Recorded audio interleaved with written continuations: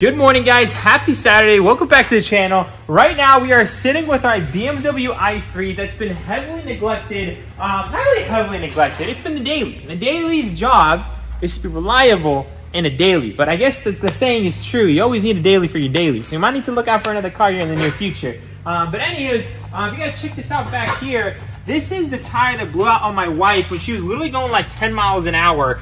And if you guys check out the tread, I think this tire has at least another 50 to 60% of life in here, which is super annoying. There isn't any strings coming out of it. I literally have a blowout here. Once we took off the wheel, I'll show you guys. We have a blowout on this wheel in the center. Literally just cracked from the center inside out. It was a blowout because of either a defective tire. And I did a lot more research. And it turns out these i3 tires only really last 3 years from the manufacturing date. And on top of that, these tires were discontinued when the car was discontinued, which was in 2020. And on top of that, there's only one tire brand that makes it, and it's very expensive. So long story short, I don't think driving i3s in the next couple of years is going to be ideal just because, again, no company makes these tires, and they're very expensive. I spent $1,000 on a set of tires for this car, and they have a build date on them for 2020. Same build date as these tires, which means I probably won't get much life out of them, but if I can at least maybe get another year or 2 years out of them, I'll be pretty happy with that. So we're gonna go and slap those on here, try to get another year or 2 years out of them. It's not more of the tire tread, it's more of the tire quality itself. So they're Bridgestones, but I guess it's just these skinny tires. They're just no good, honestly. Dang, these are EP600s too. These are the more expensive ones, but these ones actually have some outer wear. So actually that's why we're replacing the fronts as well. We only have one blowout, but for peace of mind, we're just gonna replace all four. So without further ado, let's go and get this car up, get some new tires on here. And actually, we're heading down to my boy's Osman's new place. He opened up in Sacramento. They do a bunch of, obviously, tire installs and a bunch of other good work as well. So we're actually gonna be taking all of our wheels and tires from here over there. He's gonna demount them, remount them, and just get a lot of stuff done over here as well on the i3. And then, yeah, we have so much stuff going on, but I'm just gonna take you guys on the journey. Just welcome back to another day here at Natty Auto Parts.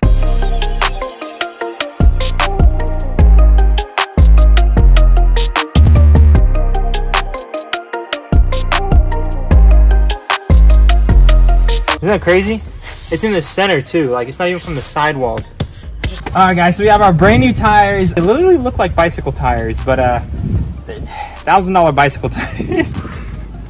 Those are some expensive bad boys. But anyways, let's go ahead and get the i3 wheels in here, and then we gotta load up this whole truck bed with some wheels and tires as well, because we have a lot of wheels and tires that we need to separate and sell separately.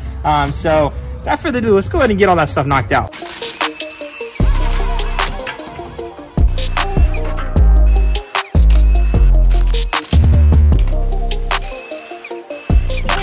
Hi Leo. What's going on? What are you doing?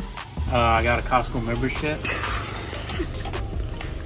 We're dismantling the F30. So right now we're gonna work on getting the dash out. We're gonna work on moving the steering wheel, the entire center console. Once this is all said and done, we're gonna clean some parts and hopefully work on the engine transmission. What's in it for you? So maybe, right? Cross your fingers. If I'm all said and done with all this, he might get me some food. Cool. Yep.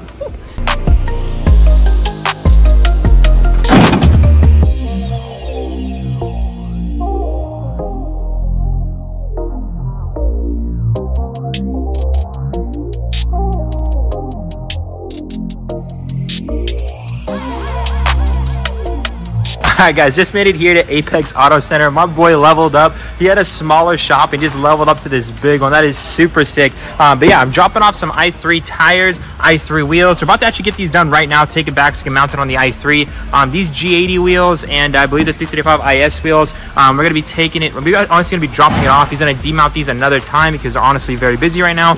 And then we'll pick these up later. But it's just super sick to see this right now. And that's the man, the myth, the legend. So respect. It's always sick to see someone level up like this. Like the place he was at before was a super nice place. Obviously everyone starts from somewhere, but to see someone level up to a place like this, it's super sick. So it's definitely an inspiration. And again, hopefully for us one day we will level up our business. But again, just super happy to see my brothers grow. Not to mention, if you guys need tires, wheels, demounts, remounts, anything like that, even alignments, make sure to hit them up. Apex Auto Center.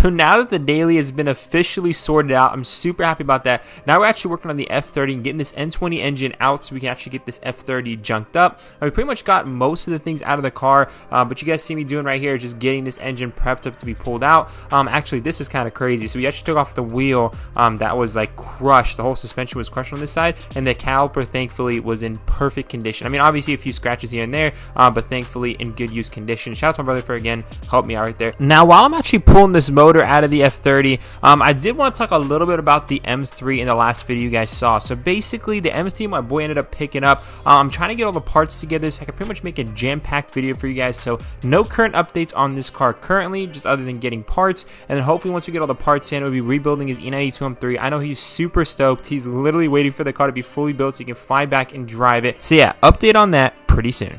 This is probably the easiest engine to pull out I've ever done. I kid you guys not, honestly, like getting this engine out, obviously you have to remove the whole front clip, but getting everything disconnected from the chassis and underneath the car was super easy, and there's like barely any bolts, and all the bolts are pretty much the same thing. Like I could probably swap one of these engines, like if it was a complete engine, back into this car in less than a day. Like honestly, probably even less than a couple hours. It's pretty insane, to be honest.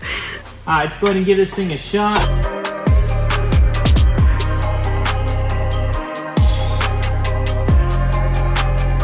Now, if you guys are swapping this engine, I highly recommend you guys don't use one of these in the entire process. But because this shell is gonna say goodbye, so this is the easier way to do it.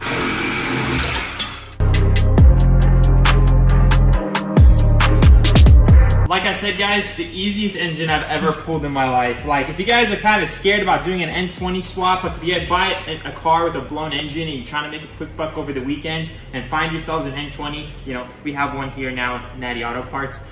It is honestly probably the easiest engine, not swap, but replacement you guys can do. Like, honest to God, look how clean this engine bay is. There's literally nothing connected on this side of the engine, which makes it super easy to uninstall. It's literally just the ground. And on this side, everything I disconnected super easily. Other than this fuel line, I decided to just cut it because who cares? But like I said, guys, kind of insane this thing's already out. At this point, I'm gonna go ahead and just strip everything down, get the engine on a beautiful little dolly, and let's get some pictures. So after a little bit of time, guys, finally got the N20 engine out. It is a complete engine with absolutely literally everything, including the turbo, all the accessories. Gonna be literally direct plug and play. It was super easy to move, super easy to swap. So for those of you guys who have an N20 that need a new engine, bada bing, bada bang. So now that we got that bad boy out, now we have the transmission as well. We just need to go ahead, cap off, clean up, and honestly, I need to get that with the other transmissions over there. And then I'm probably gonna start working on this stuff right over here as well, just getting that fully disassembled.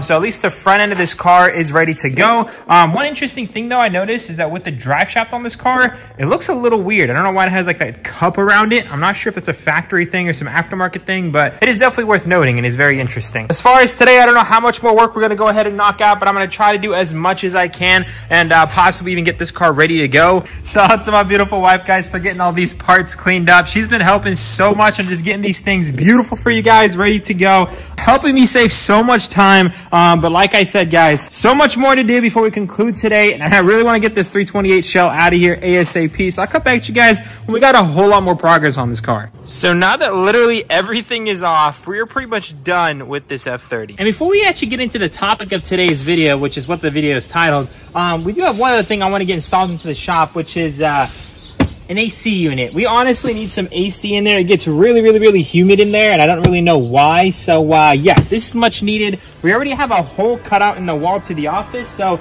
I'm hoping this little bad boy is just gonna go right in there.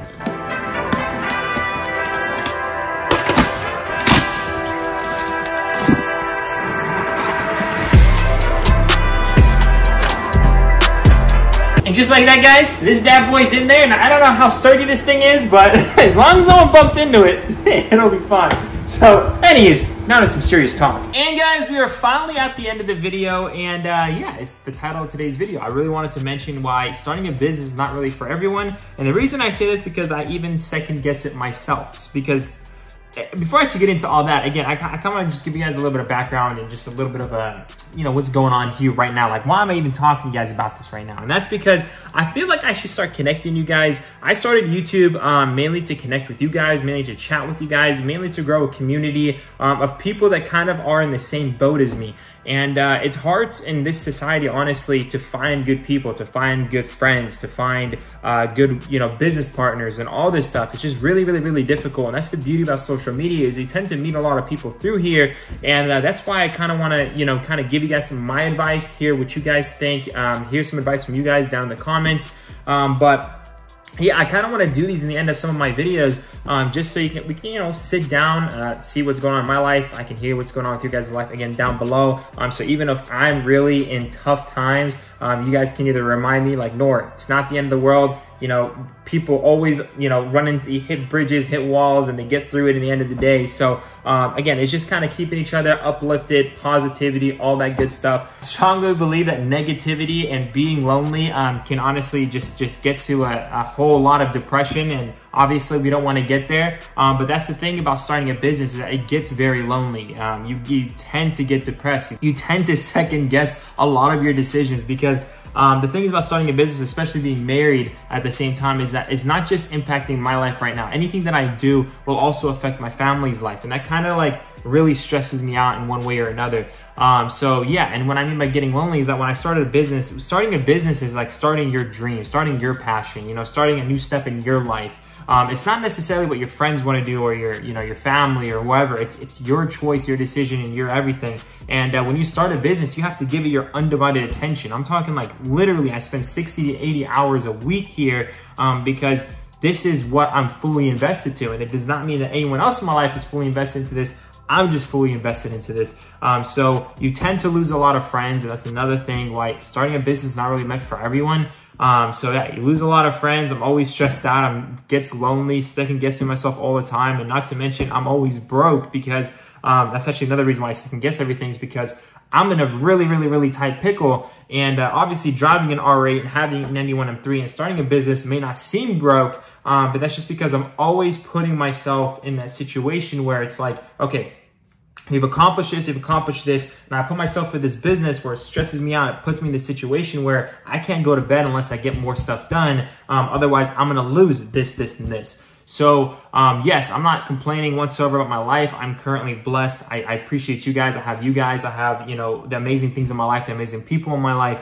And I'm truly, truly, truly blessed. But genuinely, end of the day, it's just something worth mentioning, is starting a business honestly takes a huge impact on your mental health and just you as a person. I'm not gonna lie, I don't really think it's really meant for everyone, because when I started YouTube, I lived with my parents. I got to the point where I was able to move out, and I had that gradual movement. But starting this business, it honestly took so much of me, so much financially from me, that I actually have to move in with my parents, and again, have to second guess a lot of decisions that happen in my life, and it gets really, really, really stressful. I'm not trying to sit here and discourage anyone from chasing your dreams and, not want to be an entrepreneur and not starting your business. It's just, end of the day, I'm actually here to kind of show you guys that when starting a business, when trying to do something, to change your life, it's going to be very difficult. Like for me, again, like I may have an R8, I may have an E91 M3, I may have a business, but I'm not gonna lie, I moved back in with my parents.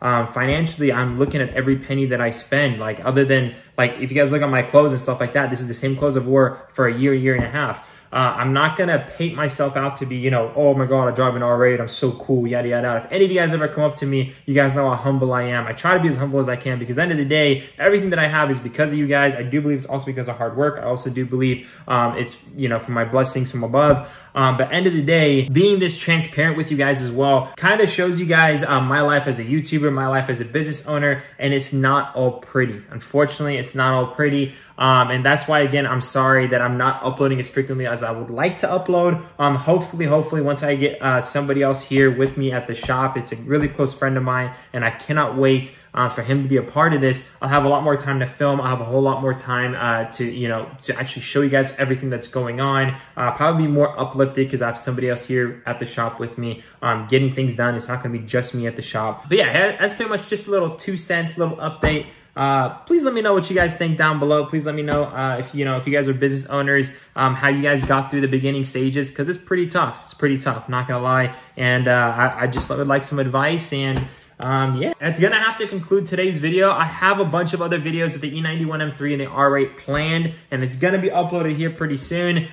Just again, business, stressful. You guys get the gist at this point. So for those of you guys who are not subscribed for business information, do not worry. That's not what this channel is going to be only about. It's obviously about cars. Cars is my absolute life. It's literally my drive to most things I do in life. So do not worry. A lot more car enthusiast things coming on the channel. A lot more car modifications, car upgrades, new cars, stuff like that to come. But without further ado, guys, it's going to have to conclude this video. I love y'all so much. Remember to stay humble. I'll see y'all on the next one. Peace out.